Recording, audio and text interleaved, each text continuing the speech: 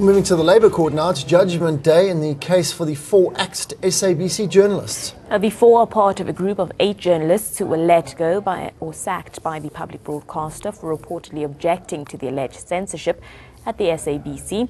Solidarity lawyer had urged in Labour Court in Johannesburg the SABC's decision to fire the journalists was unconstitutional.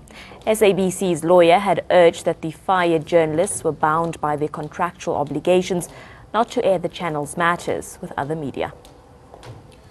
Well, let's take a listen into the arguments from both sides in the court on Friday.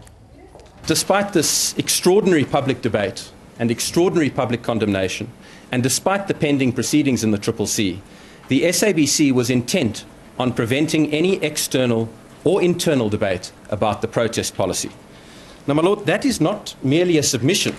That is a factual allegation which is made on the papers and which is not denied except in the baldest terms.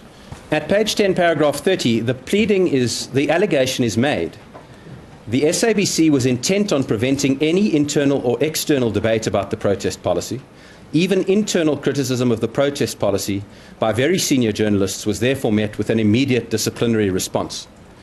The issue of the rights of freedom of expression under Section 16 of the Constitution does not arise simply because this is an employer-employee relationship and there is a breach of contract.